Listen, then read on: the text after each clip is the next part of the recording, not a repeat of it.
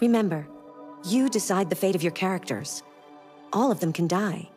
So, be careful. I detect a malfunction in my program. This is worrying. I'm Chloe. I'm the first personal assistant built by CyberLife. I take care of most everyday tasks like cooking, housework, or managing your appointments, for example. I understand you're the first android to have passed the Turing test. Could you tell us a little more about that?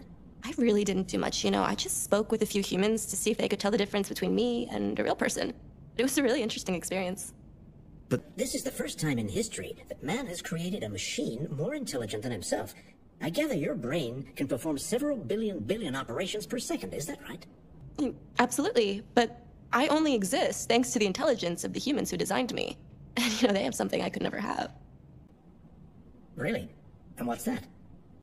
A soul.